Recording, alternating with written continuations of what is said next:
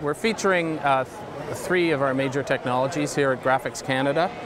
The first product that we have on display is our F2000, our t-shirt printer.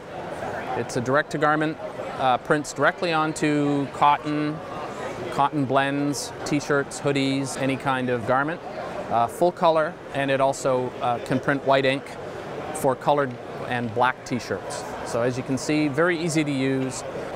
All of the user serviceable parts are serviceable by the user. There's nothing that requires a service technician to come and do.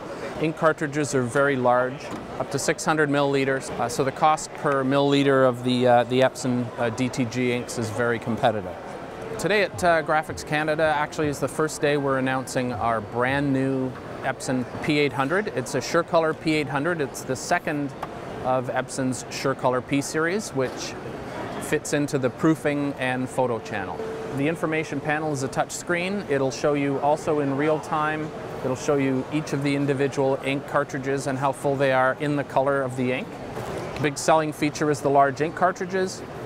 The P800 has 80 milliliter ink cartridges, so you get a full set of 80 milliliter ink cartridges with the machine in the box. This machine actually has a complete roll spindle mounted on the back, and it will take up to a 100-foot roll of paper.